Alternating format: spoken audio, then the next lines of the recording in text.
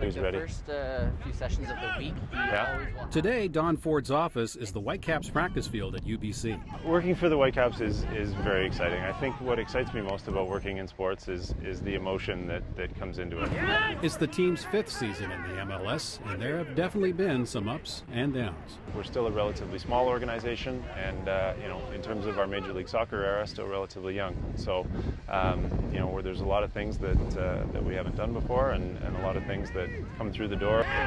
Don is Vice President of Finance and Administration. He wears a lot of hats, overseeing finance, human resources, IT, and legal.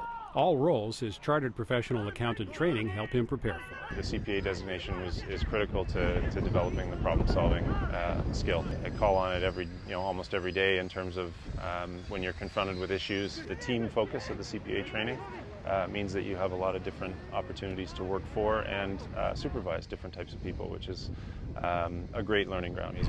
Yeah. And I love that. I'm a big believer that you have to enjoy where you work every day, and I think the Whitecaps and really all through my career I've lived that. I've become a huge fan, and I think that transcends into the front office. It's another thing that makes kind of working in sports different.